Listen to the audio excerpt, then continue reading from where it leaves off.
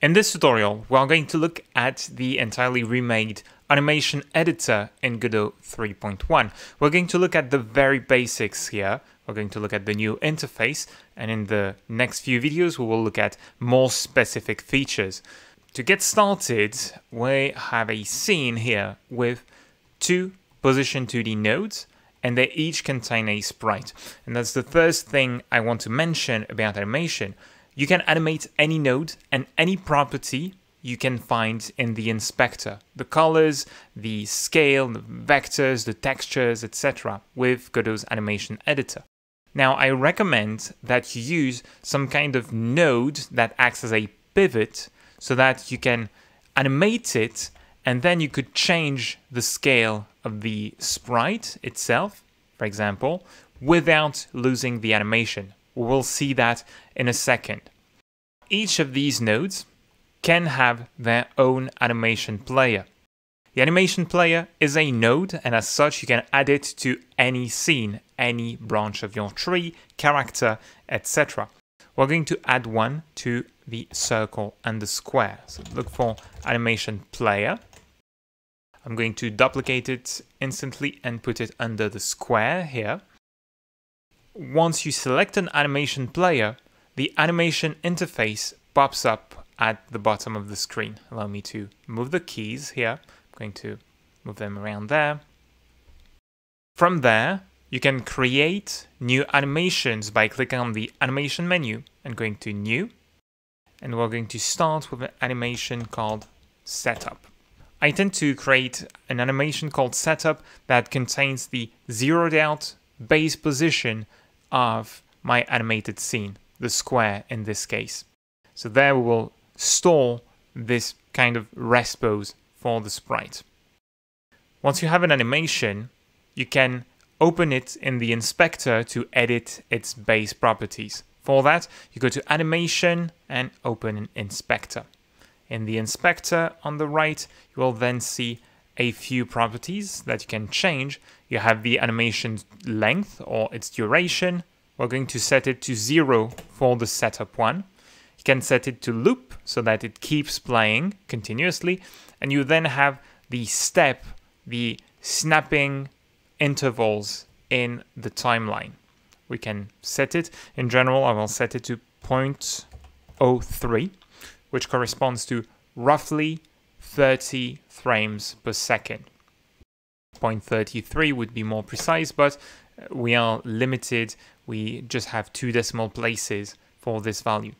Notice that the values updated here, this is the animation length. Here we have the snapping value, the step, and the looping is right there. It's this little loop icon. So you don't have to open the animation in the inspector. You can use both buttons. You can toggle snapping on and off by clicking the snap text at the bottom of the panel. You can zoom in and out using the slider next to the zoom icon. And there is also one button that we are going to click. That's part of our animation player setup. Once you click it, the animation player will automatically play this animation by default at the start of the game. That's why that setup animation is important. We're going to use it to reset anything, a character, in this case our square, to reset a number of tracks or values, properties that we are going to animate. That said, let's get started animating our square. Although you can use the Add Track menu to add individual tracks, and from there you could, for example, add a property track. So property is anything, for instance, on our square, the position, rotation, the scale, the modulate color, etc. These are individual properties. So if you add a property track, you can select the node you want to animate first, the square in our case, and from there you can search for a given property. For example, position is inherited from the Node2D class, while the modulate color comes from canvas item. It's really nice as it ties back with the code, as these are the same properties that you would access from GDScript or C#, for example. you don't have to add these tracks. You also have these key icons that you can click in the inspector on the selected node. So you have them for each animatable property. Anytime you could click on the key here next to position, and Godot will ask you if you want to create a new track for the position property. You can create it to insert a new track. At the top of the viewport in the toolbar, you will find some shortcuts for some very common properties: location, rotation, and scale. And you have a key icon you can use to key these specific properties on the selected nodes. We're going to animate the location, rotation, and scale. We're going to do that with the square. So you can click on the little key here, and Godot will offer you to create new tracks for all three properties and insert the keys. Let's create these. You can see it actually created only 2 new tracks, and you now have some icons, the little diamond shapes, that indicate animation keys. Let me explain how these work. If I move the square, rotate it, and I don't create a key, if I don't click the key icon, when I move on the animation tracks, you will see this square reset to the position, rotation, and scale stored in the key. I'm also going to add another value that we don't have at the top here. I'll select the square and key the modulate color. It's going to create a new property track.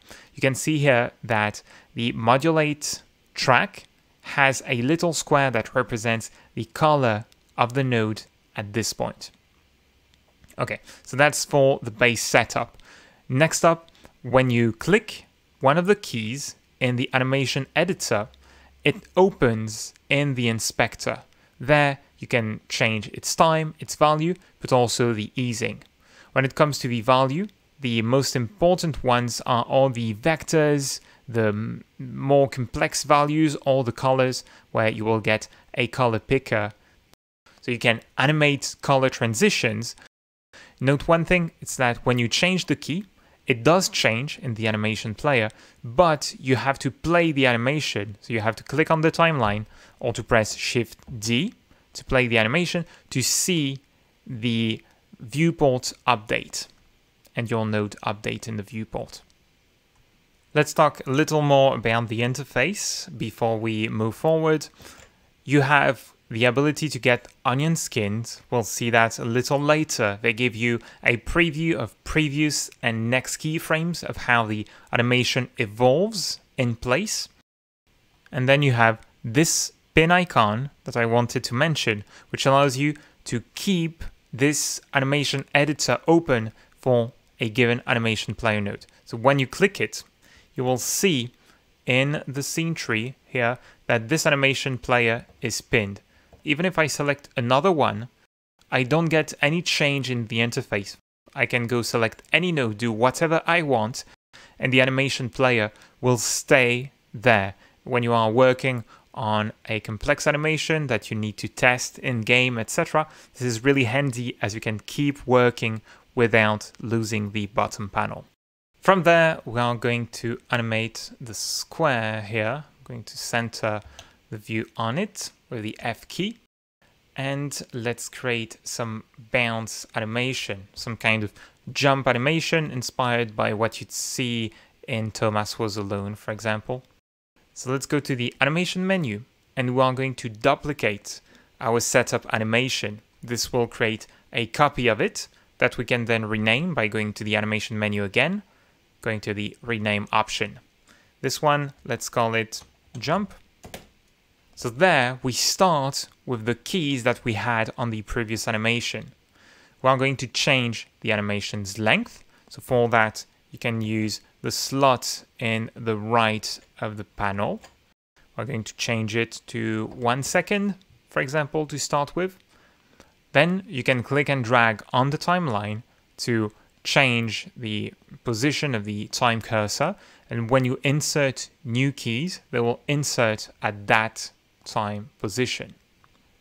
The line between 2 keys indicates that there is no change in the animation between these two keyframes in that time frame.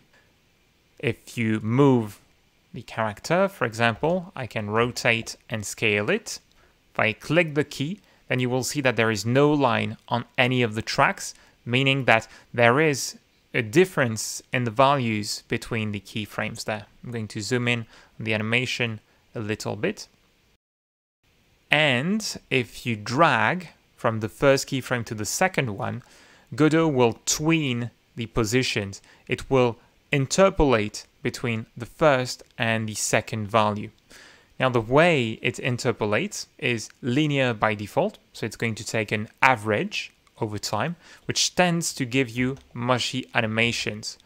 These animations lack punch by default.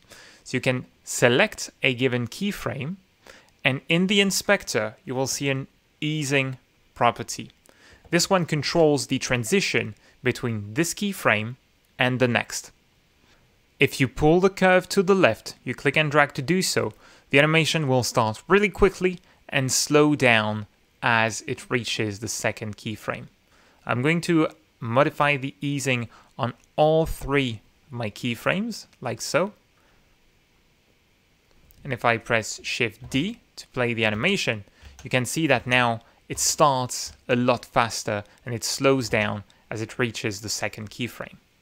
Anytime you can click and drag to select keyframes, or Shift click to add keyframes to your selection, and then click and drag the keyframes themselves to move them in time, making the animation slower in this case.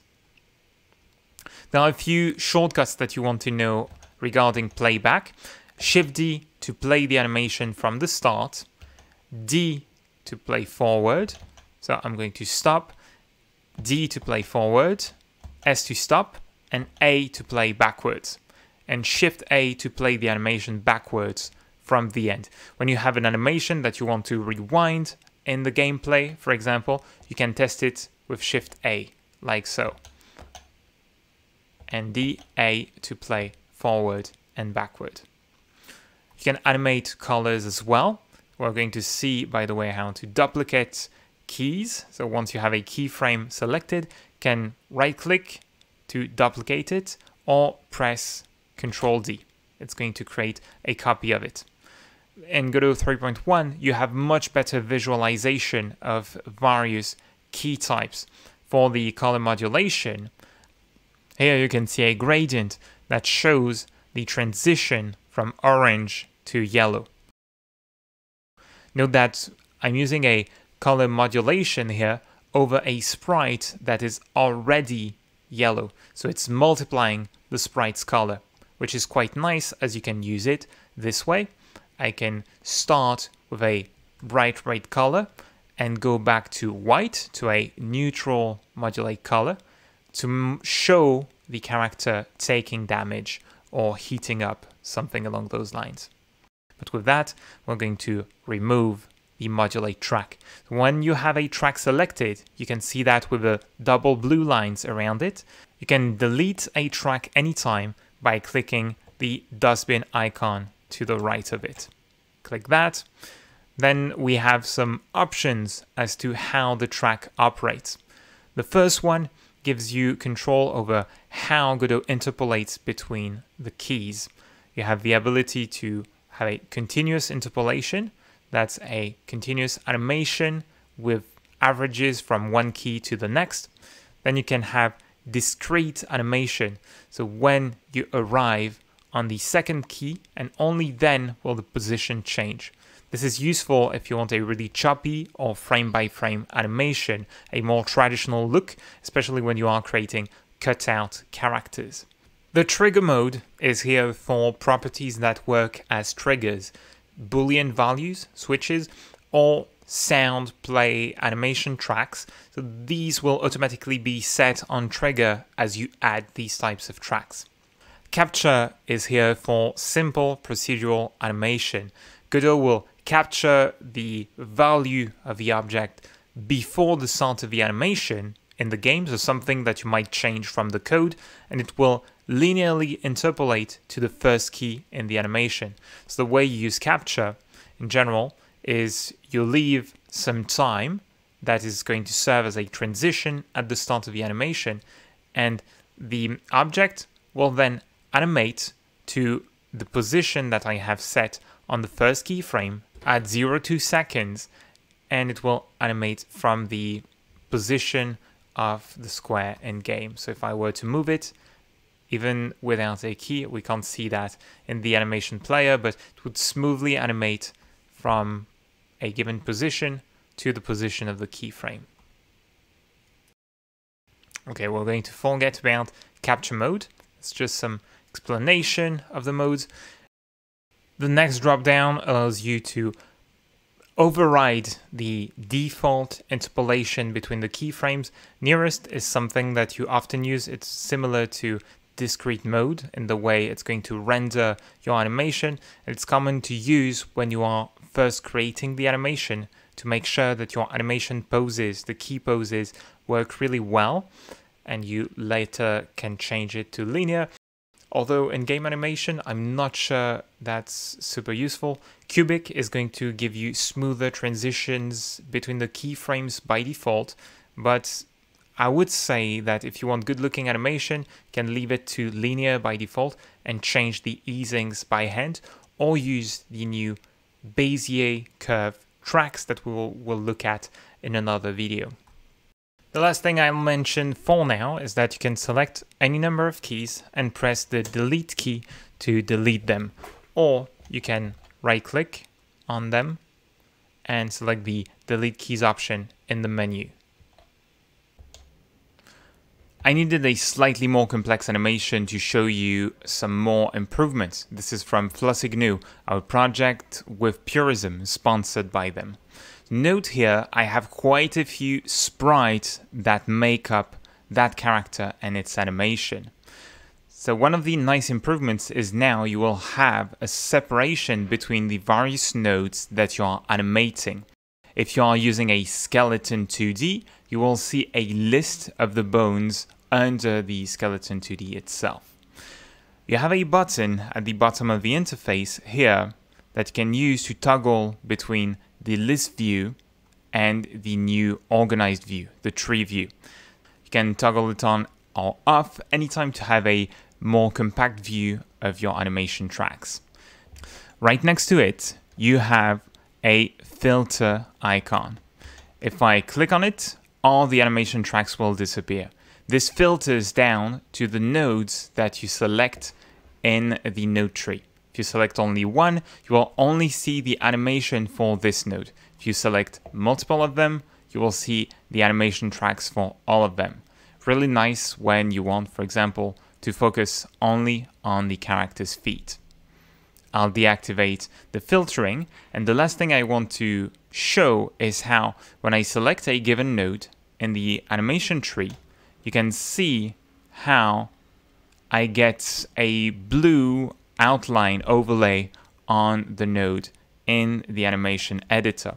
It works for all selected nodes, so if I was to select the head and the body, for example, you can see that now I have the blue outlines for all of the 3 selected nodes in the anim tree.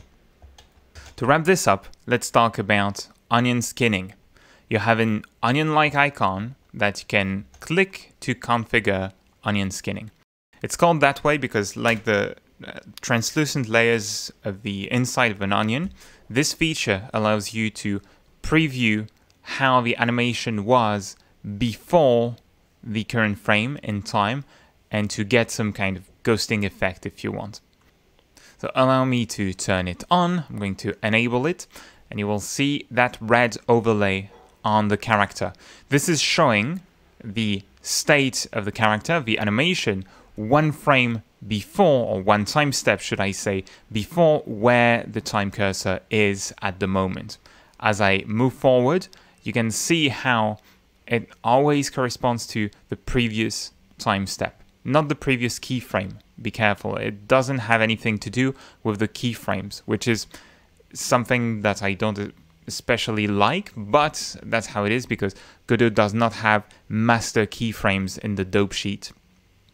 You can set it to show previous time steps or future time steps as well. In the future, the next time step in the timeline will show in green, the previous one will show in red. Right now they overlay on top of the character, but there is a setting to show only the differences so that you can still see your character quite well, and you will only see the evolution in the background. This might make it a little easier to see your character in the animation. Note that onion skins are most useful when your character is moving across the screen to see the arcs of motion of your character. I'm going to show you that in a second, but for now, just want to mention that we can go multiple time steps in the past and in the future, so up to 3, which is going to overlay more frames on the character. And then this works with the time step that you define at the bottom, your animation snap. This is the part I don't really like, but you can increase that value to change the onion skinning. You can see every time I change the value how it updates. If you have a time step of 0.2, for example, 0.2 seconds, it's going to jump to 0.2 seconds forward with every frame that it renders. This is going to be most useful if we have a track that moves the character around the screen. I'm going to do that. I'm going to use my pivot node in this example and create a keyframe where I move the character across the screen. And there you can see how the onion skin gives me a nice preview of the character's line of motion.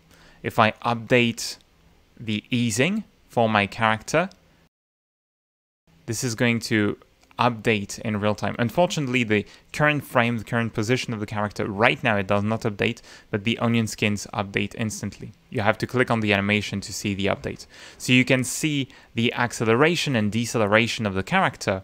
And if you are going to create an arc of motion, this is really useful, as if you're doing a jump animation, for example, you will see the character go up and down, and you can see, for example, right now the motion is quite triangular, which is not so nice, which is not what I want. So I can then try to play a little bit on the easing or add a few keyframes to try and make the character move a little more fluidly.